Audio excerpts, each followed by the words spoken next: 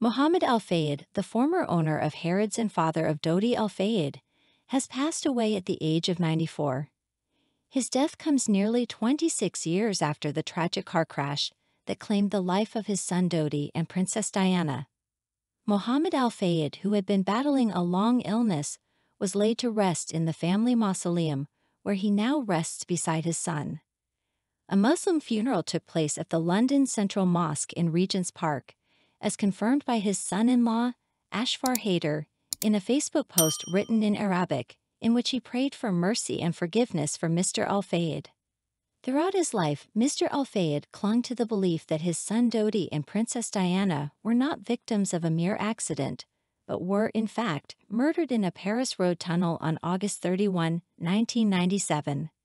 This theory was publicly voiced during Diana's inquest in London, when he accused Prince Charles, now king, of complicity in her death, suggesting that the royal family had a hand in clearing the decks and murdering her.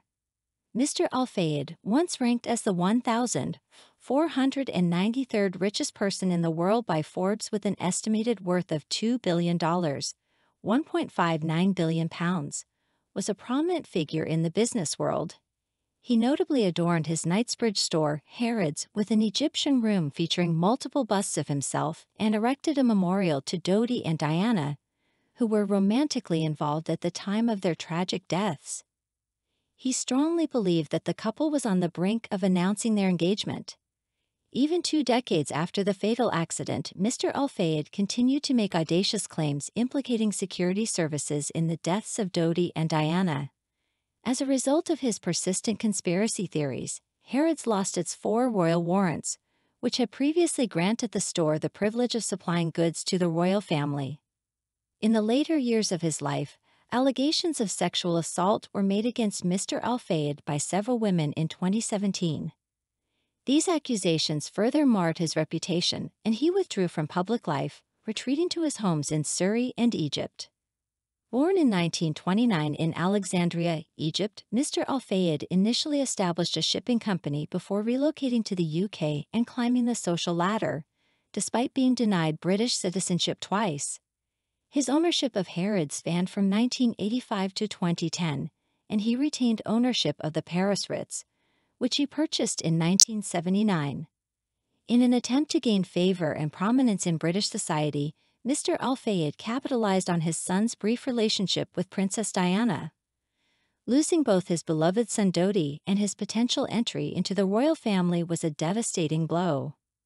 In a classic move for self-made tycoons, Mr. Al-Fayed ventured into football and acquired Fulham FC in 1997, initially surprising many. With an investment exceeding £60 million, he elevated the club to the top flight, but this ownership also became a financial burden. Following the September 11, 2001, terrorist attacks in New York, his income from Harrods dwindled. Throughout his life, Mr. Al-Fayed made numerous allegations surrounding the deaths of his son and Princess Diana. These included claims that the security services, at the behest of Prince Philip, had orchestrated the deaths to prevent her from marrying a Muslim.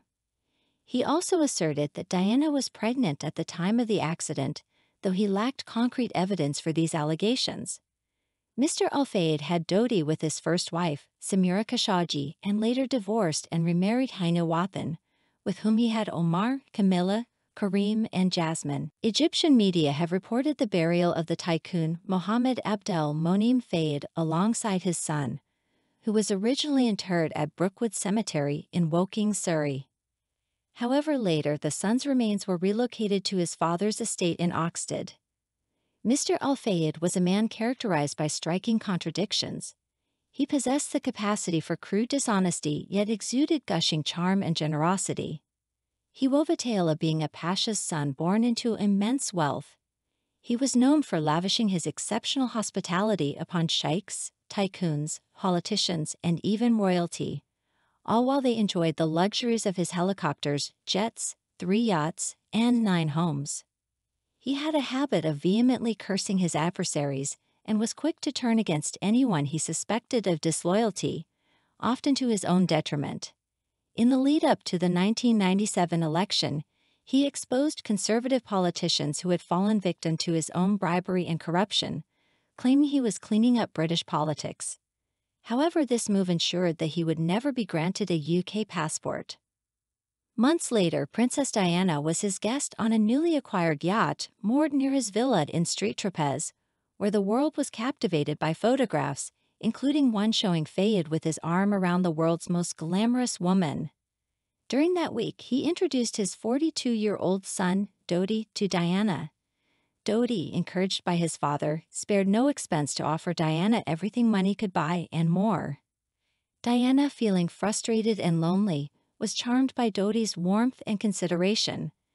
The romance during August, watched worldwide, tragically ended when Fayed's costly security service allowed Henry Paul, the intoxicated security chief of the Ritz Hotel, to speed recklessly through the city in an attempt to evade paparazzi.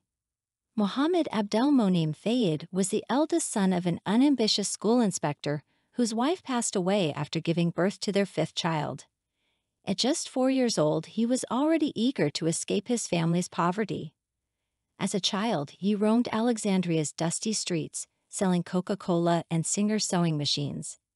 His salvation came at the age of 23 in 1952, when he met Adnan Khashoggi, the son of Saudi Arabia's Minister of Health, who was 3 years younger and still in school, but already establishing his first business venture before attending university in California.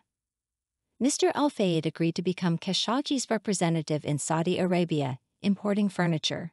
2 years later, after marrying Samira, Khashoggi's younger sister, he was adopted into the wealthy family and began to obscure his own past. The birth of his first son, Dodi, in 1955 should have furthered his ambitions, but instead led to the collapse of his marriage. Suspecting his infidelity, Samira demanded a divorce and promptly married someone else, leaving Mr. Al-Fayed devastated. Abandoned by the Khashoggis, the 28-year-old persevered, capitalizing on the turmoil in Egypt following General Nasser's overthrow of the monarchy and the Suez Crisis. He purchased a thriving shipping and forwarding agency from a persecuted Egyptian Jew, ultimately refusing to pay even the agreed-upon low price.